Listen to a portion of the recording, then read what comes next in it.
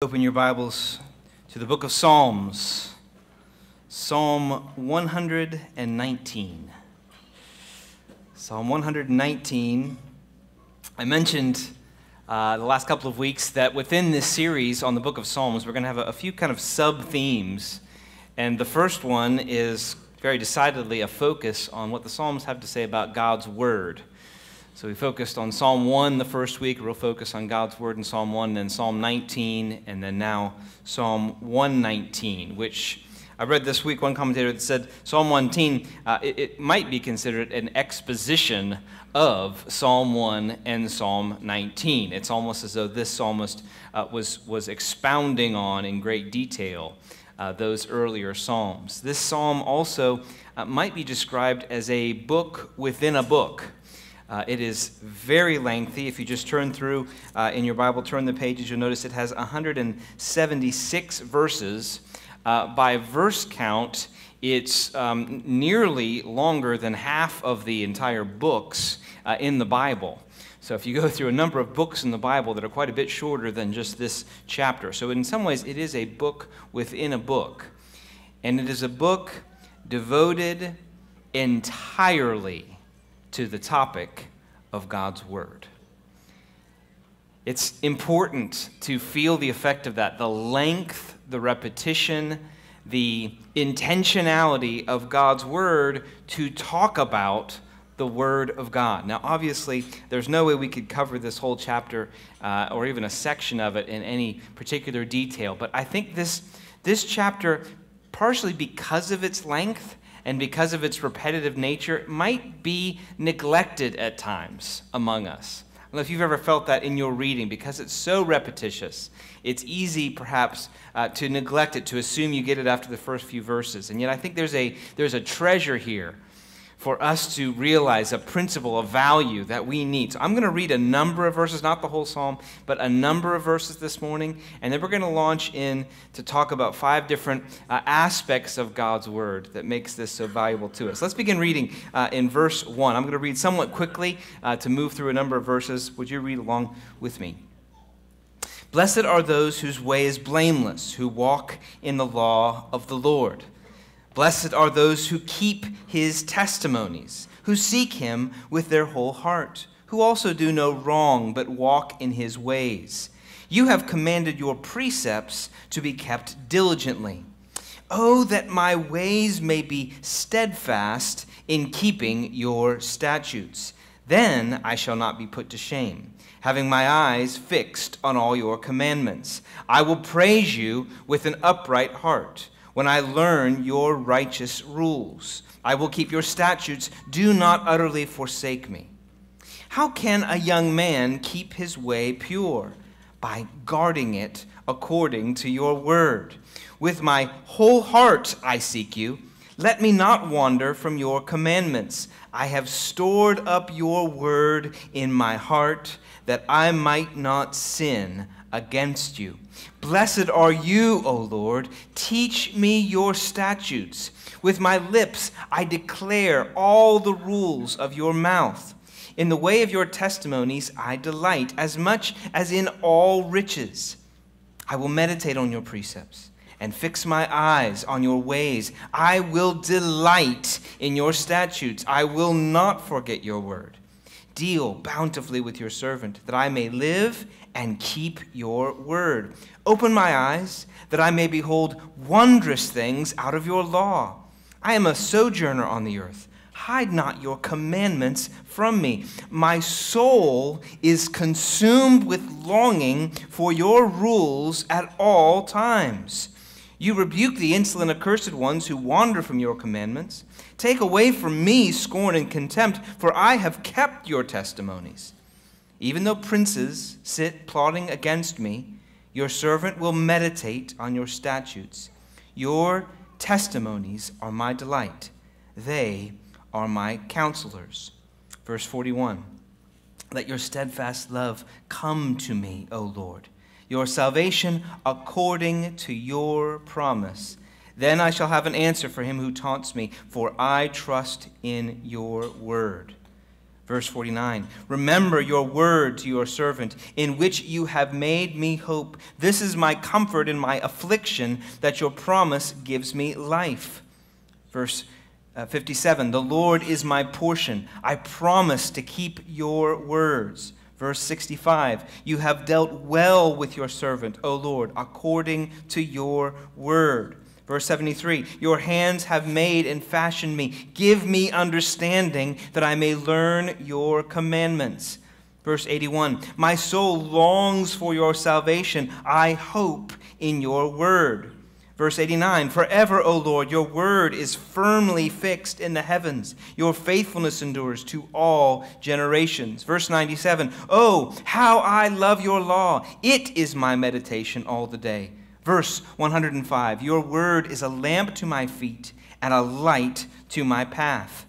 Verse 121, I have done what is just and right. Do not leave me to my oppressors. Give your servant a pledge of good. Let not the insolent oppress me. My eyes long for your salvation and for the fulfillment of your righteous promise.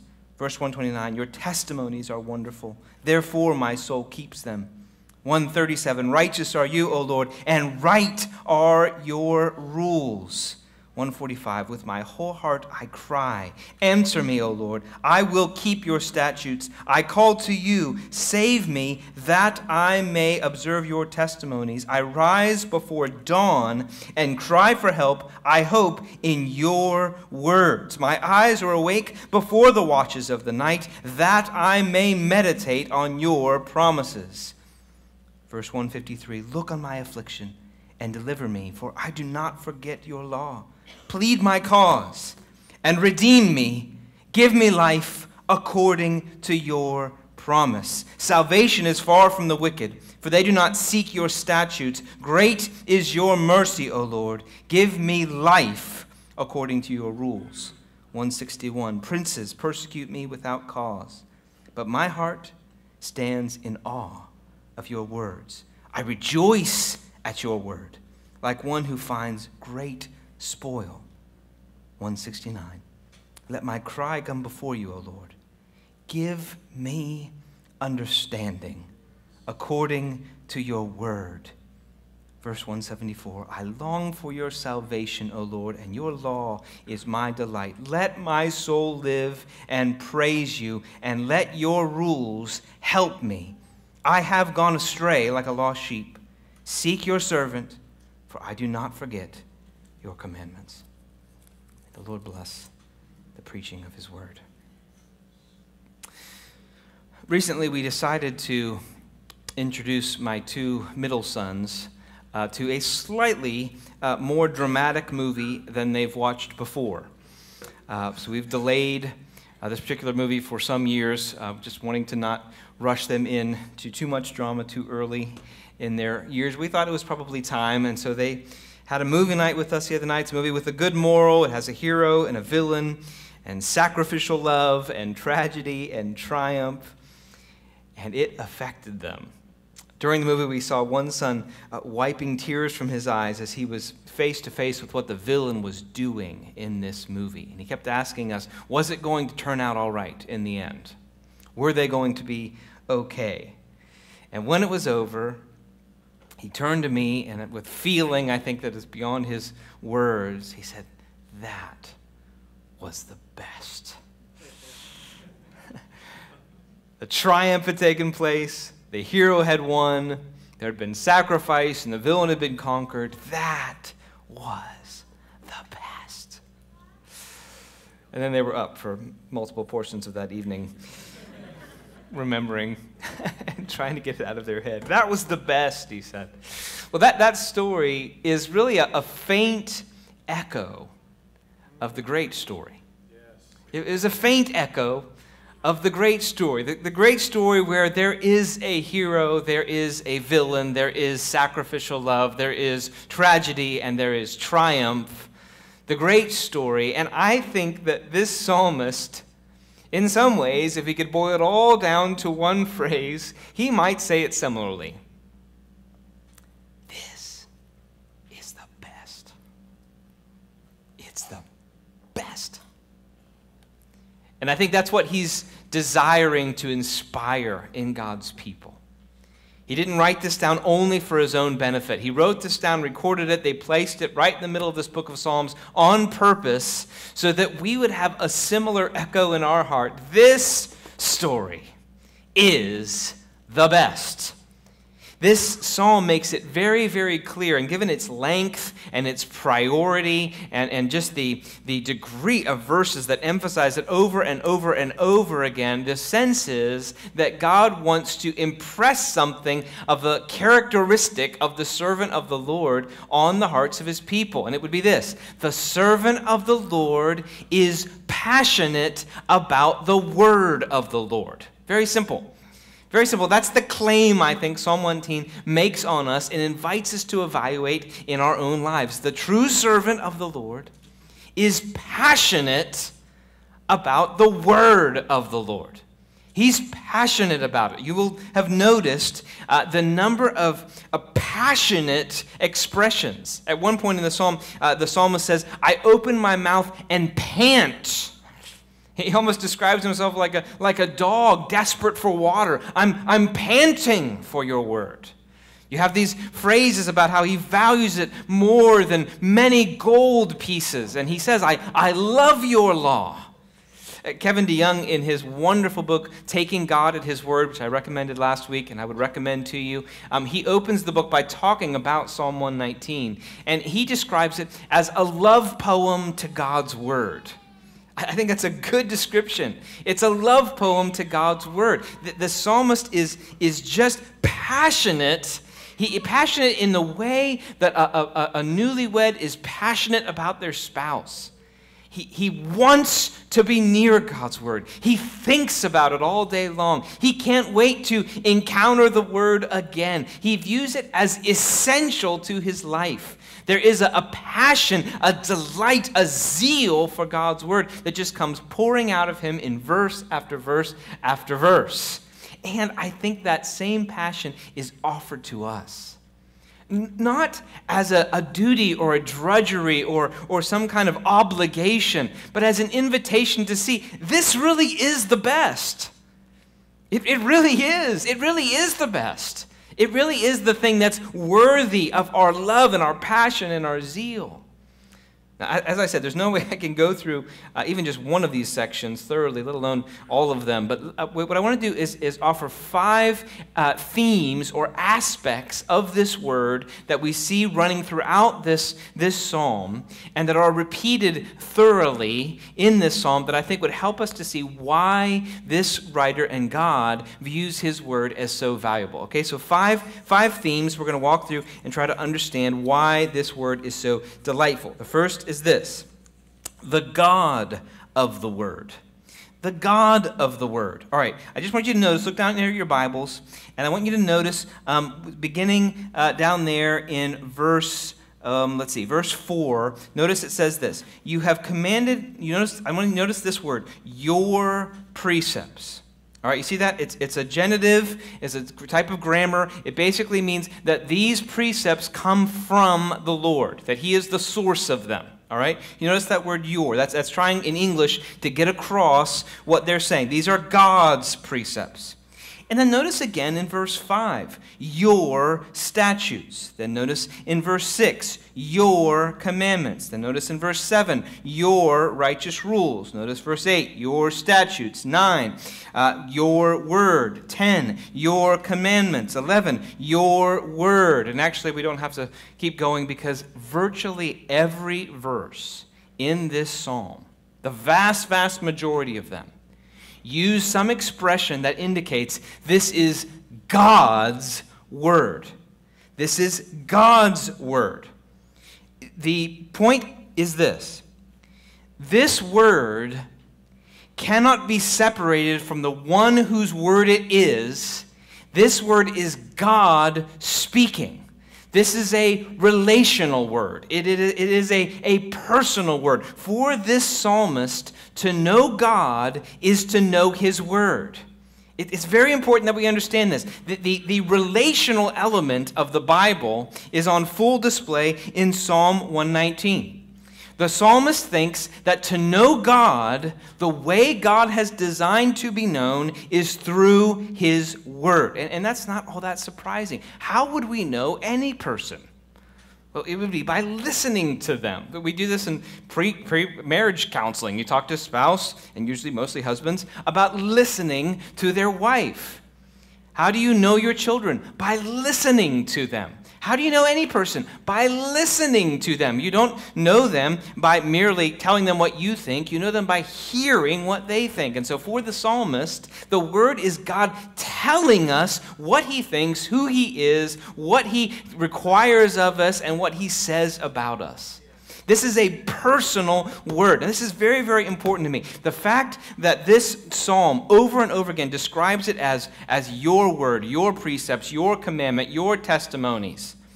And that for the psalmist, to know the word is to have relationship with God, and to know God is to happen through the word. That is a value we must see when we come to the scriptures, whether privately or publicly. What is happening right now when we're talking about God's word? We are listening to God. When we just read all those verses, God was speaking to us. Presently, right now. This isn't the biography of a long-dead president or hero. This is the present communication of God. God himself has spoken, and we are listening. And that's why this word is so delightful, because the sovereign ruler of the universe, the supreme source of beauty and glory, the one who sustains all things, who made us and defines us and shapes our future and is the repository of any good thing we have ever seen, that being has spoken, and he has spoken in this word to us. The word is valuable because of the one who is speaking through it. That's why the psalmist is passionate. That's why it's the best. Because the best one has spoken. Throughout the psalm, the psalmist is determined that we would not see the Bible as merely a religious book, merely a collection of moral sayings. This is where I think people go wrong when they use the Bible almost like a book of adages or advice, some of which they like and some of which they don't like. If you picked up a book, for example, on ancient Chinese proverbs or old American sayings of the Farmer's Almanac, you would find some things that made a lot of sense and some things that you didn't like very much, right? And you would be free to take some and throw them out, and some and accept them and say, I like that. And I think too often that's how we come to the Bible, as if it's a collection of helpful adages that various people have found useful throughout history, and we like some of them, and some of them seem a little archaic and out of touch. We have to come to the Bible as the spoken voice of God. And we have to see the Bible as necessary, essential, vital, central to a real relationship with God. According to the psalmist, there is no relationship with God that is not grounded in and sustained by a relationship to his word. Let me say that again. According to this psalmist, there is no relationship with God that is not grounded in and sustained by a relationship to his word. I think the psalmist would say, if we don't have a relationship with the word, we have no relationship with God. I don't think it'd be too strong to say it that way. If you look down there at verse 7, notice what the combination in verse 7. I will praise you with an upright heart. When? When I learn your righteous rules. When can you praise the Lord? When you know who he is and what he expects of you. The danger, other than that, is idolatry, to define God according to our own preferences and to praise that rather than to praise the God who is. And the God who is only defined in his word. Notice verse 10. Verse 10 says, with my whole heart I seek you.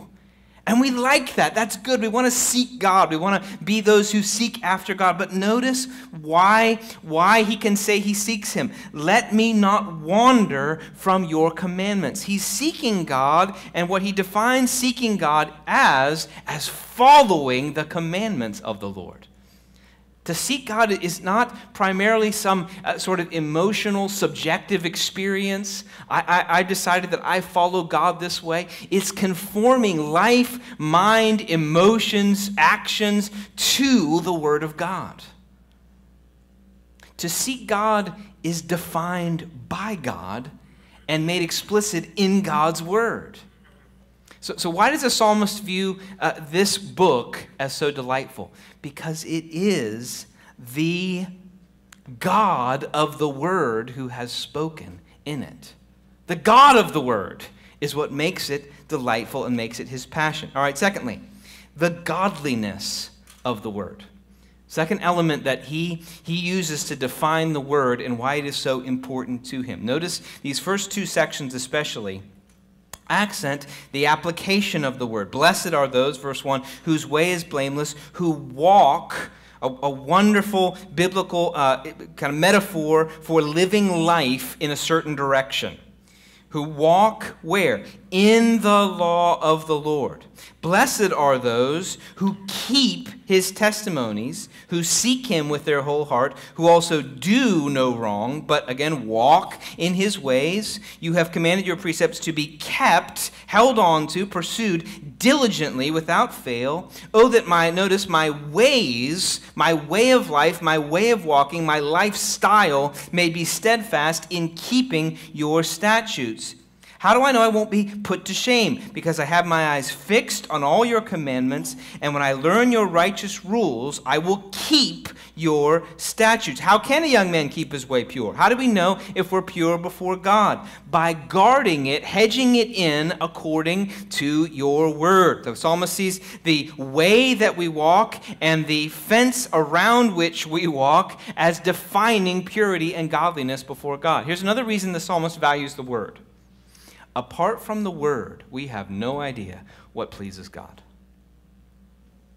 We are left to our conscience, which has been seared by the effects of sin. It is sometimes right and sometimes off. We are left to the commendations of this world, which is fundamentally in rebellion against God. We're left to the grand but limited expression of the heavens that there is a God that we should follow, which is undermined by our disposition to rebel against him. We are left in the dark without the clarity of God's word. And so for the psalmist, since obviously relationship with God is the best thing and the most important thing, and honoring that God is what it means to be in relationship with him, well then, to have a book that defines what a lifestyle looks like that honors God is obviously glorious to him. It is glorious to him. Have you ever had one of those experiences? And maybe this is just people like me who are too nervous about things. But have you ever had one of those experiences where you're driving on a road and you've been going for a while and you're going at a pretty good clip and you haven't seen a speed limit in a long time? And you're starting to feel, now maybe some of you just don't feel nervous about that at all. You think, hey, it's not my fault. I think it's 80. I mean, I'm pretty sure. But after a number of miles, it starts to strike me, and especially when you're kind of coming into those towns and you're starting to see civilization, you're thinking, I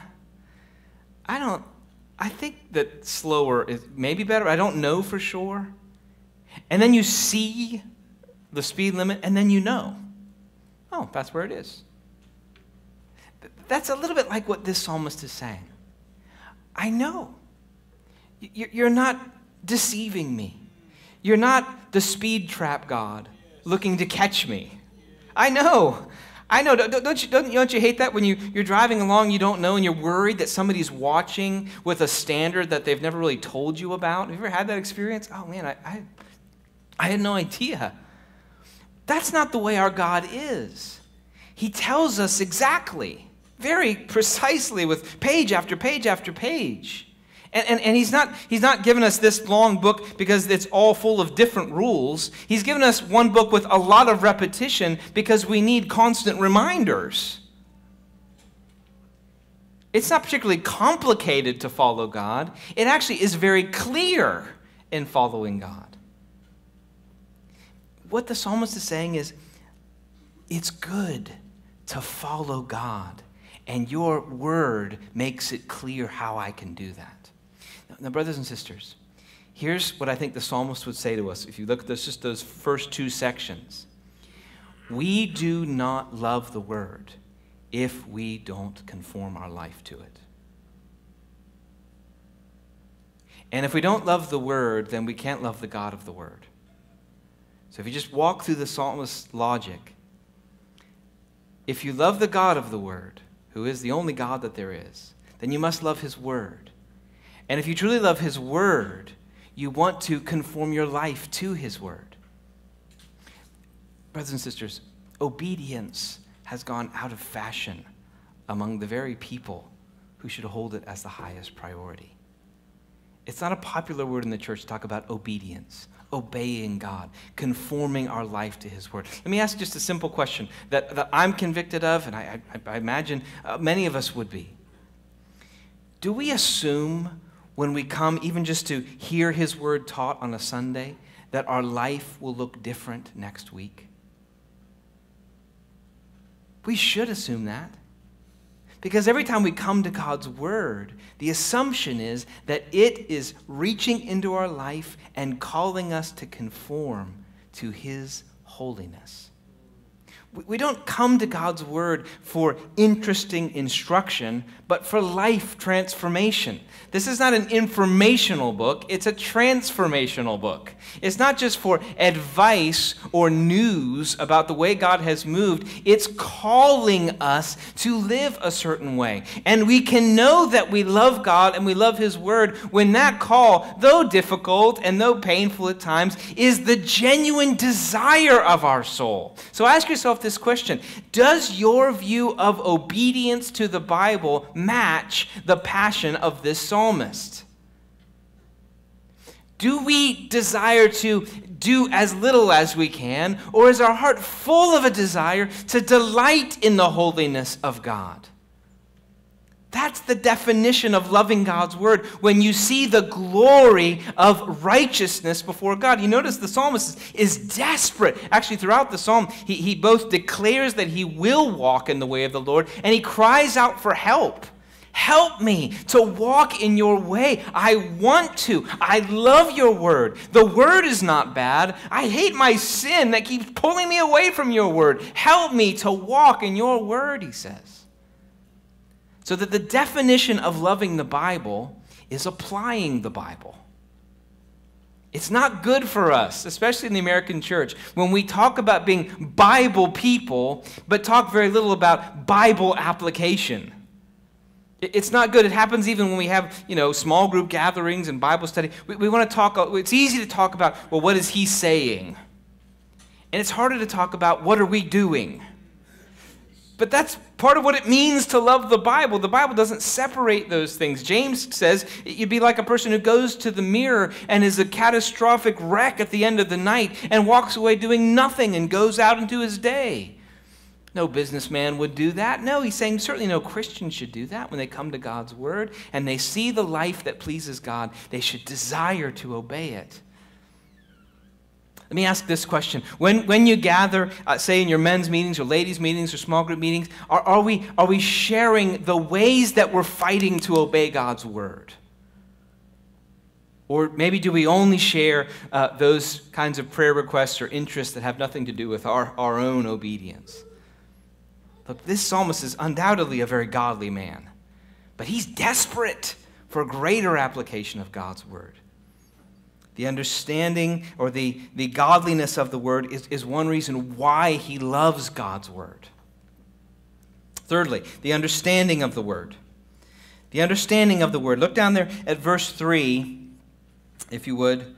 Verse 12 says, "Blessed are you, O Lord, teach me your statutes." Then look at verse 18. "Open my eyes," one of my favorite verses in this psalm. "Open my eyes, that I may behold wondrous things out of your law." Then look at verse 26. "When I told of my ways, you answered me." Listen to this again. "Teach me your statutes." Then verse 29, it says, "Put false ways far from me, and graciously teach me your law." Then verse 32.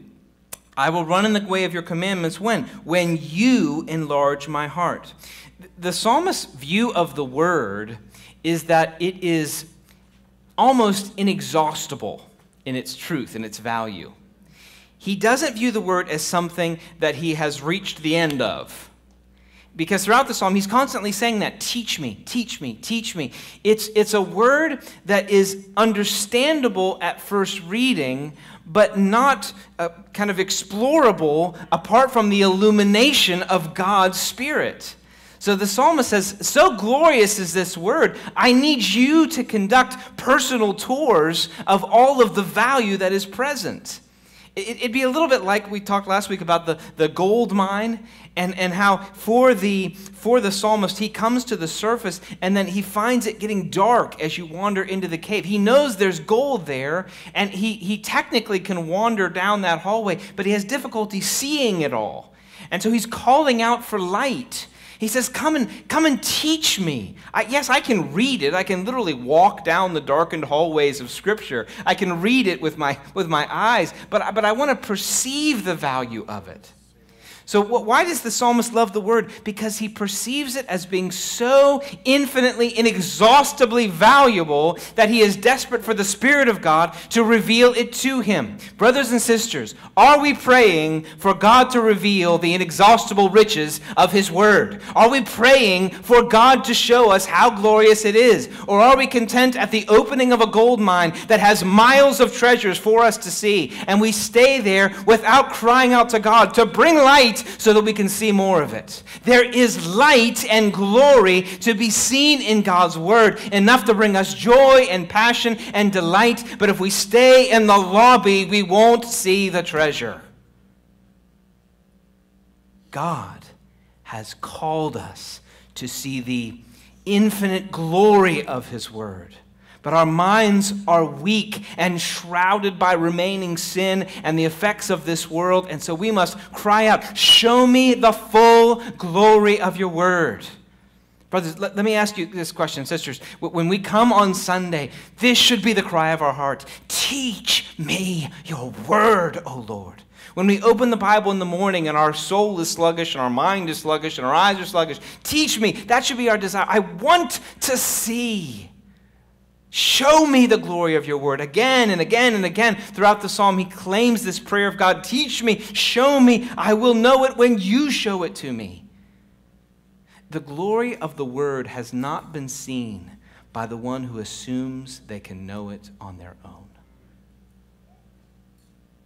The glory of the word has not been seen by the one who assumes they know it on their own. What am I doing when I have a certain confidence that I can see what's needed in the word? When I go to it without this desperate prayer, I'm belittling the true value of the word. It would be like the person saying, oh, I know every inch of this gold mine, but you've never been down there with a light.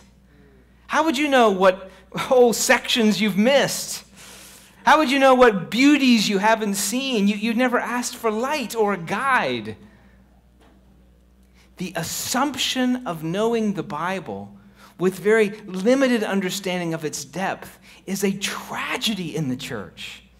When the Holy Spirit offers to illuminate it to us. I'm not saying that there's not great value in the obvious and surface reading of God's Word. I'm saying that surface reading gives way to greater and greater depth and power and beauty, and you see connections you didn't see before, and you see glory in the same verse you've read before. That's what I'm talking about. There's a sight beyond even the initial plain, basic kind of understanding of it, that yes, a child can understand the glory of God's word, but we are to retain the childlike curiosity, but grow in our depth of maturity. I think this is what the writer of Hebrews says when he says you should be moving on to meat, and I'm still having to give you kind of basic teaching. Look, some Christians spend their whole life drinking milk. Not because there's some mystical meaning of the word. It's right there in front of us, but it does require that we at least meditate on it and think on it and cry out for God to reveal it to us. Let me ask you a hard question. When's the last time you studied something that required a desperate prayer for illumination in the Bible? When's the last time you went to a new section of Scripture that you don't know a lot about and you studied it earnestly and rigorously and desperately, like the psalmist says, teach me your law, O Lord? When's the last time we read a book that really stretched our understanding of good theology? Look, this is what this psalmist, he's desperate to see the depth of God's word. He is not content with the plain kind of surface, what I understood when I was first saved, and I've never really moved on to greater maturity. He sees the infinite glory of the word. Okay, fourth aspect that's present in this psalm that I think helps us to see the psalmist's value of it, the trial of the word. The trial of the word. Look down there at verse 21. You begin to see a bit of the context of this psalm, and then it really continues. The psalm is very repetitive, but there is a little bit of a progression. He starts talking about obedience. There's kind of a prologue or opening to the word. And then there's a lengthy section here where you see weaving in and out of the discussion of his persecution. It seems that the psalmist wrote this when people were persecuting him and tempting him to turn away from God's word. He's afflicted. He references that throughout the psalm. There's a real desperation.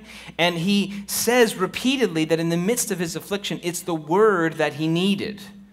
So the context here is not of a man who's got his Bible open with a latte in a nice coffee shop and having a nice music playing in the background. It's a man conscious of great suffering and pain and temptation and persecution. There's a desperation to his need for God's word. There's a trial that he is facing. So look down at verse 21. Let's read some of these verses. You rebuke the insolent, accursed ones who wander away from your commandments. Take away from me, so we see a connection here. So these wicked ones are not just hypothetical. Take away from me scorn and contempt, for I have kept your testimony. So apparently someone is scorning him. They are contemptuous of him. Then let's jump down a little further. Look down at 65. Should be later on that page. 65, it says this. You have dealt well with your servant, O Lord, according to your word. Teach me good judgment and knowledge, for I believe in your commandments. Before I was afflicted, I went astray, but now I keep your word. You are good and do good. Teach me your statutes. Listen to this. The insolent smear me with lies, but with my whole heart I keep your precepts. Their heart is unfeeling like fat, but I delight in your law. Verse 71, remarkable. It is good for me that I was afflicted, that I might learn your statutes. The law of your mouth is better to me than thousands of gold and silver pieces. So whatever my poverty of life, what I have in your word is superior. Then jump ahead 78 through 88. He continues in this theme of affliction. Let the insolent be put to shame because they have wronged me with falsehood. As for me, I will meditate on your precepts. Let those who fear you turn to me, that they may know your testimonies. May my heart be blameless in your statutes, that I may not be put to shame. My soul longs for your salvation. I hope in your word. My eyes long for your promise. I ask, when will you comfort me? For I've become like a wineskin in the smoke. What an image. Yet I have not forgotten your statutes. How long must your servant endure? When will you judge those who persecute me? The insolent, there's that word again, have dug pitfalls for me. They do not live according to your law. All of your commandments are sure. They persecute me with falsehood. Help me. Listen to this, remarkable. They have almost made an end of me on earth, but I have not forsaken your precepts. In your steadfast love, give me life, that I may keep the testimonies of your mouth. So one of the reasons the psalmist loves God's word is the word is present for him in the context of affliction, of trial. There's a trial that he is enduring, and he has seen the word in greater value and glory because of this trial. Actually, he comes to the realization, as it says in the earlier verse there, that without this trial he might have wandered from God's word. But he's actually grateful for the trial because it redirects him to God's word. So one way we could say this is that the true servant of the Lord, when under trial, finds his heart drawn to the comfort of God's word. Let's test our own souls by that test. Under trial, are you drawn to the comfort of God's word? Or maybe if you are under trial right now, and the temptation is to sort of medicate yourself through 1,000 other distractions and comforting elements. But the servant of the Lord, he finds the word to be the purpose that God is using this evil trial for good, to draw him back to the word.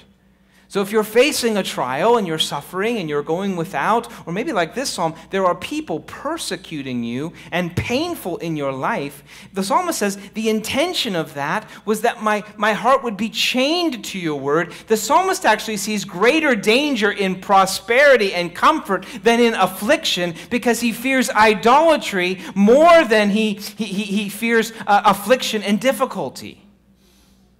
The one who loves God's word fears idolatry more than difficulty. And so when the affliction comes, he views it as under the kind providence of God to draw him back to God's word. Brothers, we need to see affliction the same way. That's how we know that we value God's word, when it really is our refuge in difficulty.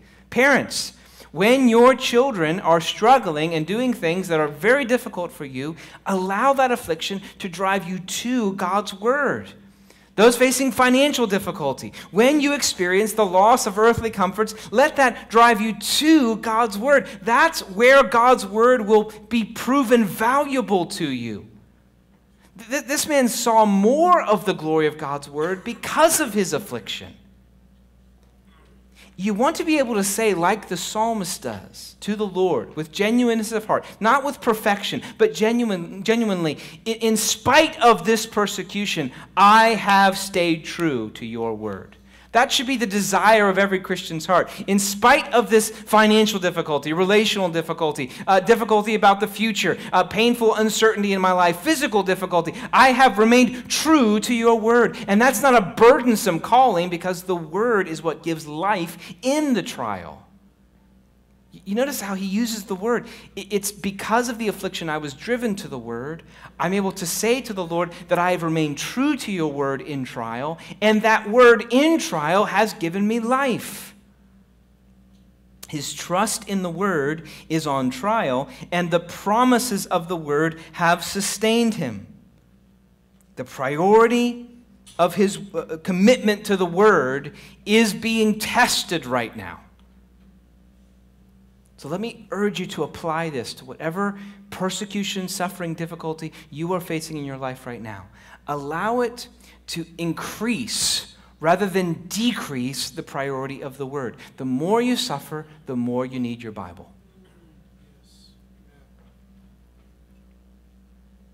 The more you suffer, the more you need your Bible. The more you're not suffering, the more you should be concerned if you're drifting from your Bible. That seems to be his concern. If life is generally good, I notice frequently that I drift from a desperate longing for God's word.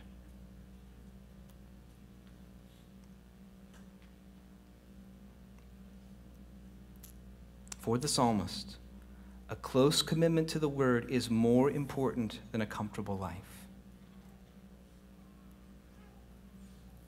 It's more important.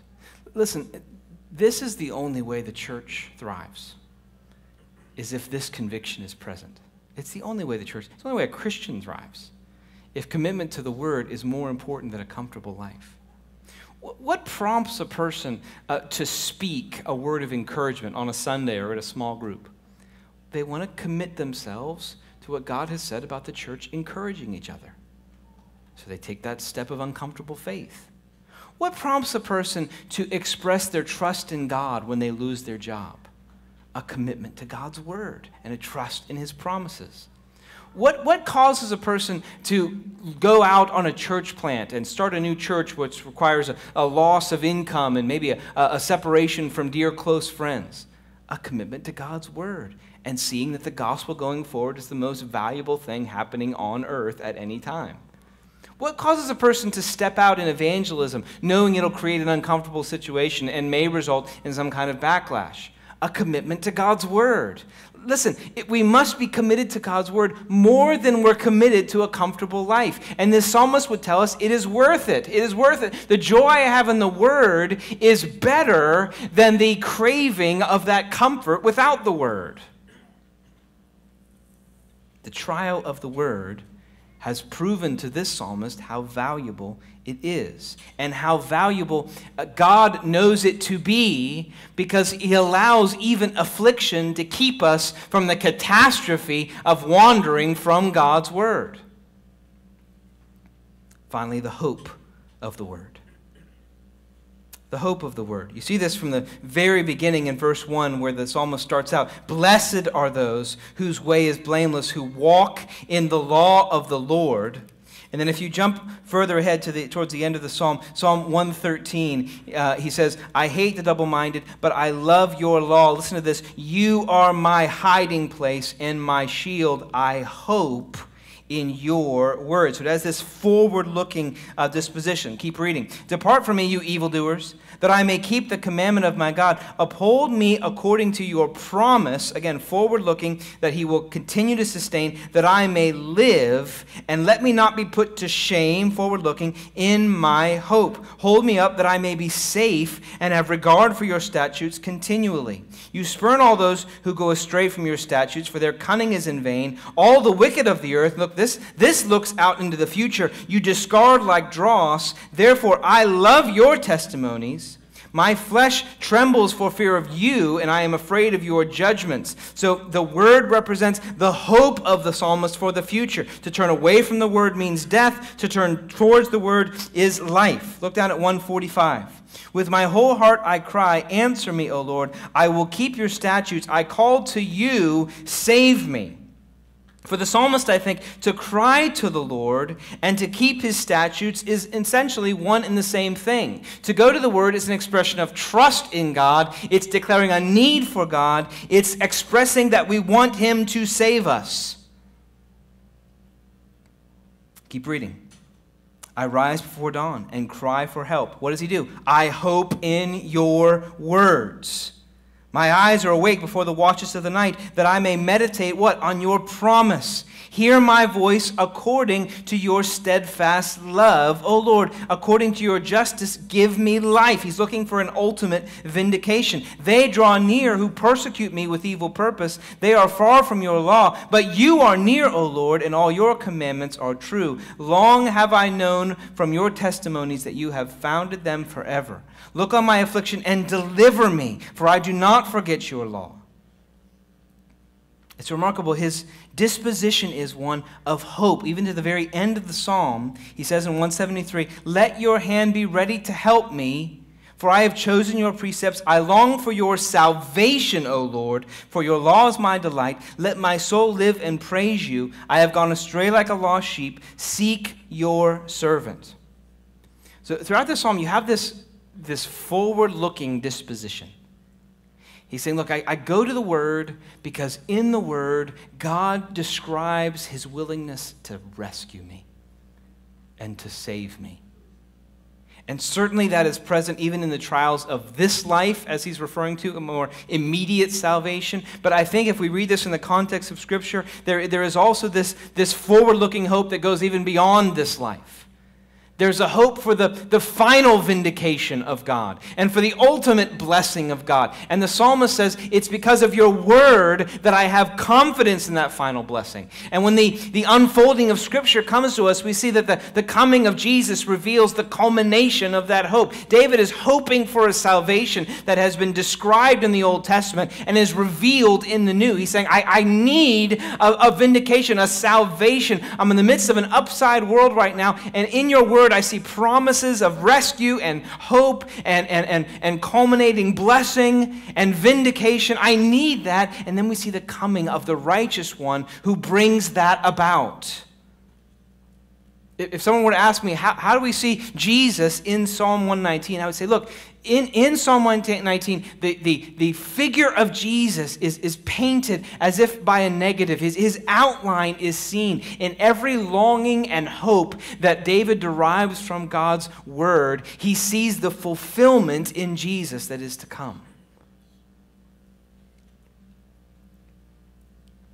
Listen, Jesus provides the comfort, the salvation, the promise, the hope, the future vindication, all of these things that David sees described in God's word. He says he's gone astray like a lost sheep. He sees his own need for salvation, and in Jesus we see that salvation provided. He sees that there's a way of life that can rescue him, and in Jesus we see that ultimately fulfilled. So that in union with Christ, as I've said before, you have to hold together the humanity and the deity of Jesus exactly. In each psalm, these are true. Jesus is simultaneously the one who walks our righteous life for us and the one who provides salvation to us. Here's the point. Only in the Word of God do we see the promise of God for salvation. If we want to have confidence in final salvation, we must find it in God's Word. Let me make it very personal. If you want to have confidence in final salvation, it is described in God's Word. David's anticipating it. The New Testament describes it as the coming of Jesus Christ, who died for imperfect law keepers, who rescued them from their sin, who united them to himself and set them free to love and worship him forever. He is the ultimate Word described in the Word. So, brothers and sisters, since this Word ultimately describes Jesus, and since this is the means we have of knowing our God, and since it describes the way we should walk before him, and simultaneously the hope we have to get through this difficult life and finally to receive the blessing that is showered on God's people in the future, since that is what is present in this word, do we say of it, this is the best? This is the best story. This is what I need to know and trust and be rescued by my Maker. This is what I need. This is the best. Let me urge us as a church, let's make this the best every day and every week. Let me encourage you. When you are waking in the morning, think about how quickly you can get to the best. When you are awake at night, find a way to get the best into your mind. When you are talking to your children, insert the best into that counsel. When you are preparing for your weekend, think about the best as the highlight of that weekend. When you are planning in your free time what to read next, think about things and books that can help you know more about the best.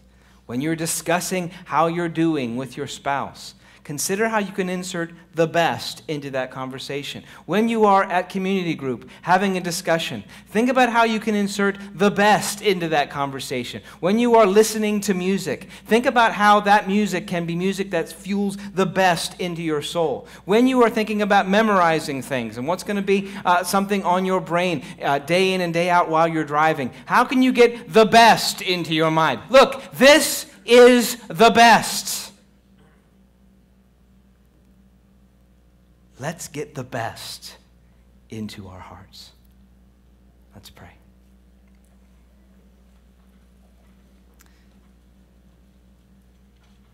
Lord Jesus, we thank you for the overwhelming avalanche of descriptions of your word. Lord, that is beyond our comprehension. How magnificent this writer viewed your word to be. And Lord, we want to see more of that. So I pray, Lord, that you would illuminate your word to us. I pray it would be present in family time and in quiet time. I pray it would be present in marriage conversations. Lord, when young adults gather, Lord, would the word be present? But let us not constantly bring out lesser things and not serve the best.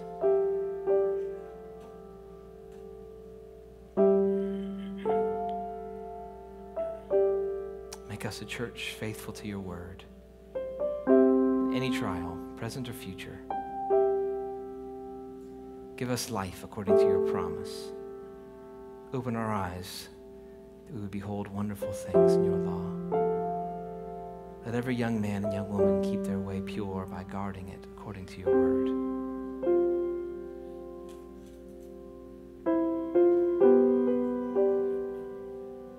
Do this for the sake of your glory.